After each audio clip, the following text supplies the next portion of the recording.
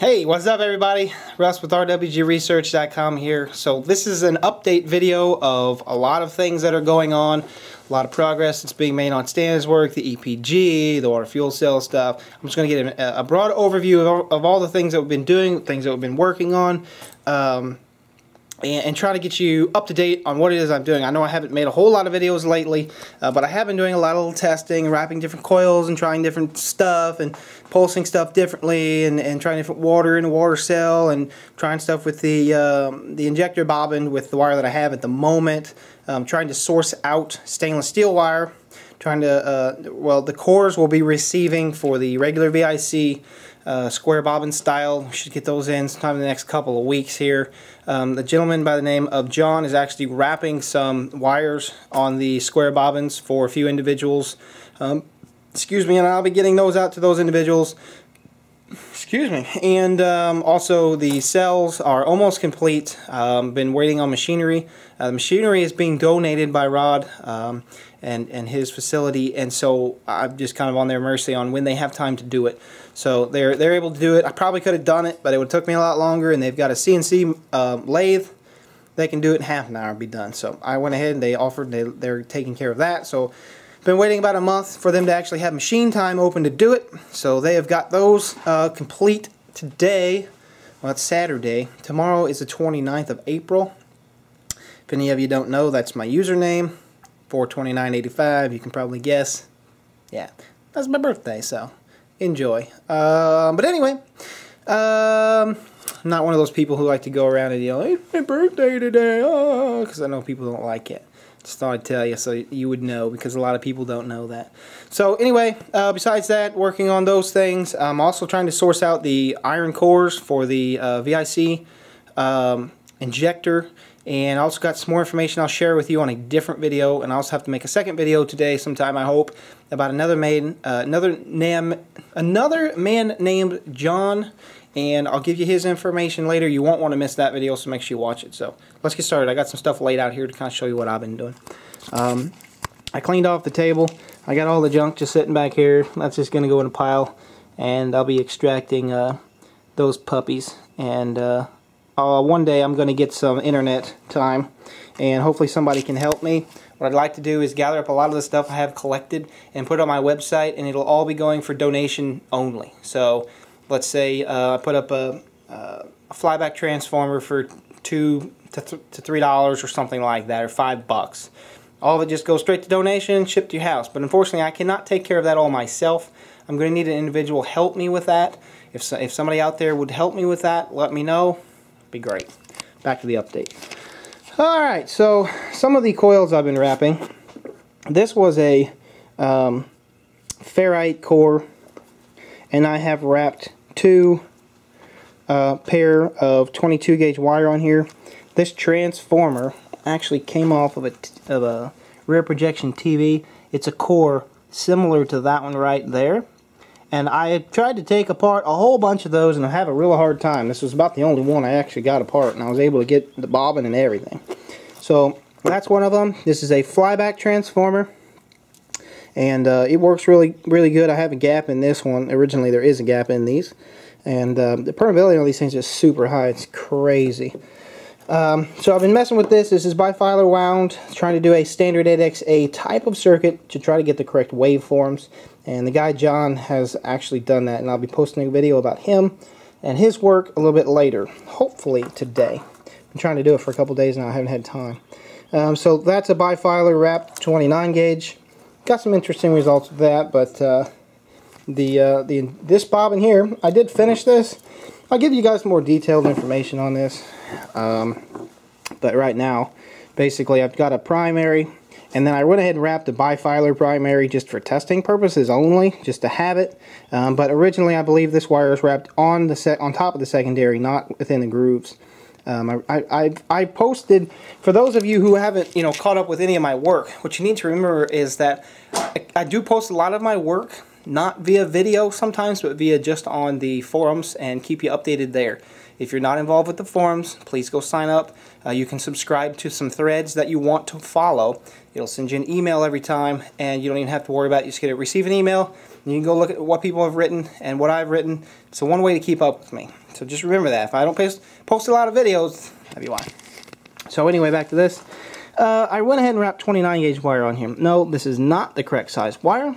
I went ahead and did this because I'm waiting on the correct size wire, and I don't have it yet, so I might as well play with it and see what results I get. Okay.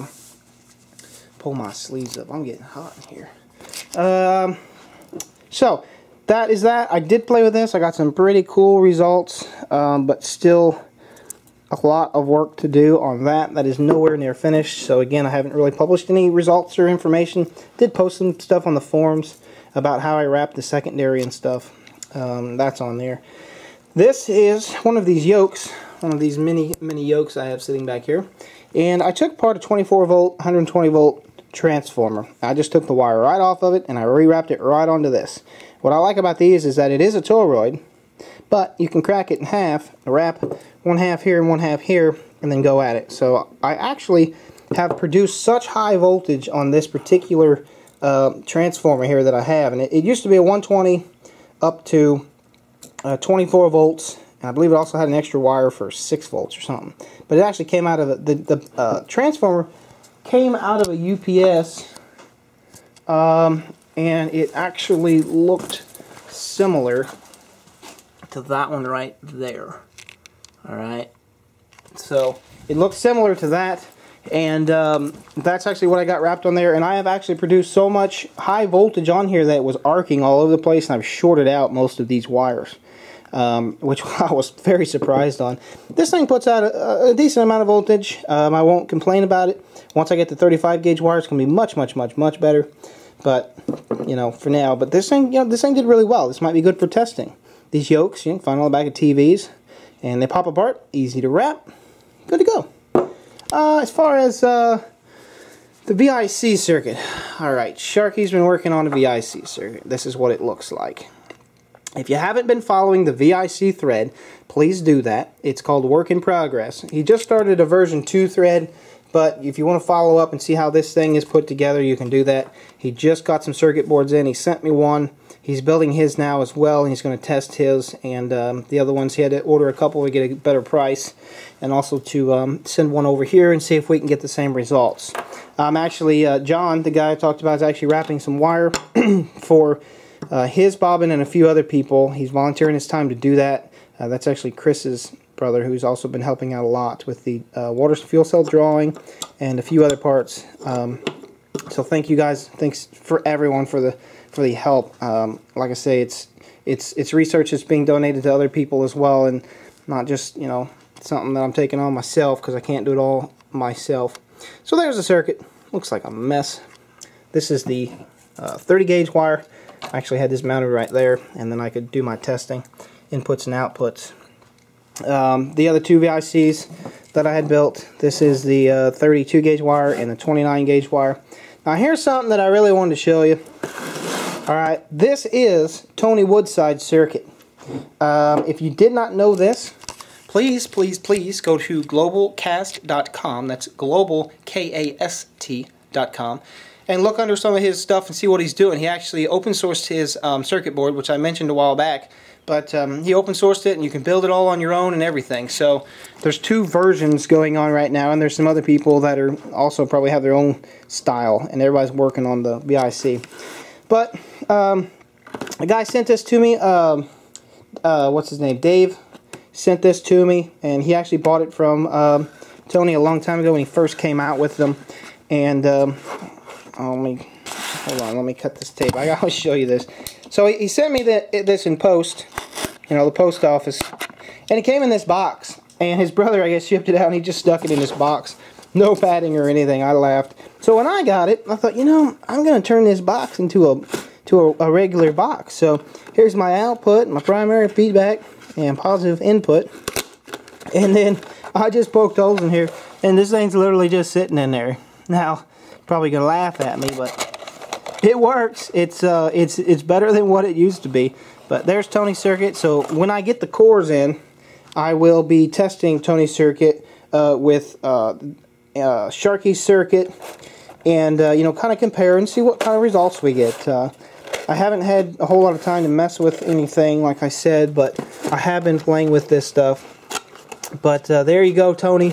So there is your awesome free box that you can make if you have Tony's circuit. Or I think Tony will enjoy that one. Some other stuff, some different bobbins here. Fire Pinto just printed off some bobbins. Printed off some clear ones as well. And they're kind of cool. If this thing will focus, they are really interesting looking. They look like some weird glass or something. But Fire Pinto printed these off.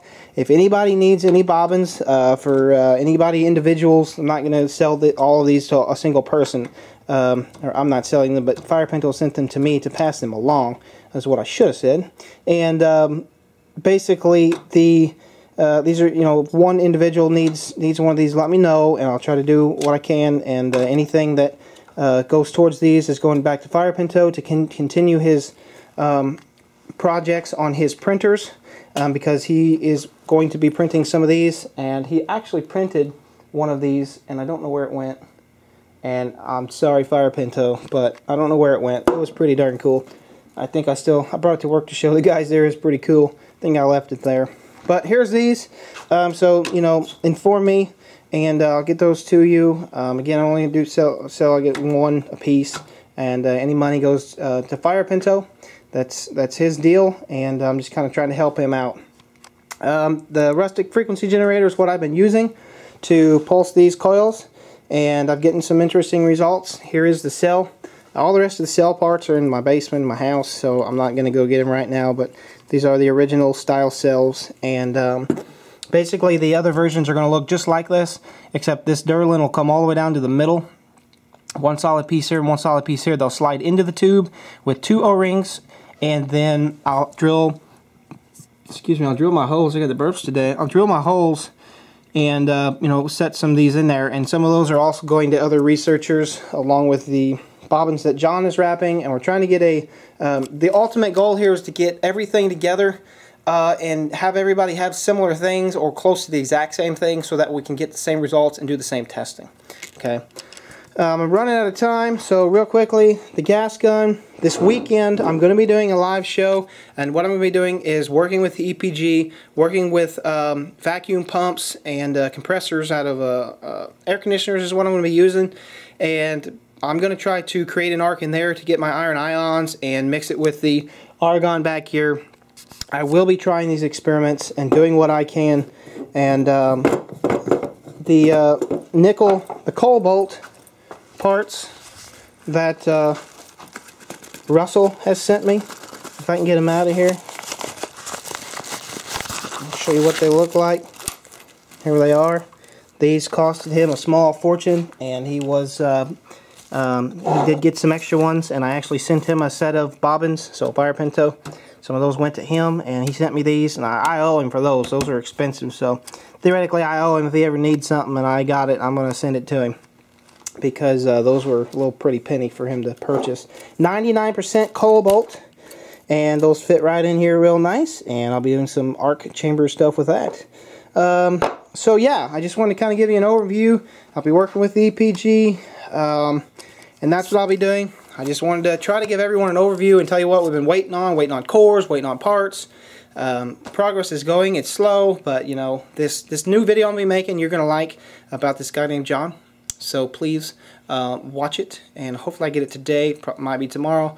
Definitely watch it. Really cool stuff. This guy's replicated the signal that you see in Stan's book, the step charging effect with the double pulse all the way up. It's really, really neat. I've sort of replicated it, but not quite. And you'll like this, and credit all goes to him for doing that research, and I'll show you all that in the other video. So that's it. Happy birthday to me.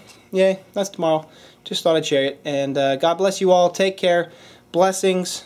Much love and respect to you all. And please, always, support is needed. Support, you know, use this thing. Go to the forums. Post your thoughts there. Give your, you know, your information there. And just do what you can. You don't have to throw any money towards anything to be a good researcher and follower and try to do this stuff on your own. It's all about knowledge. You got to gain knowledge. Knowledge is free. I'm giving it all away. You're welcome. Have a good day. God bless you all. Later.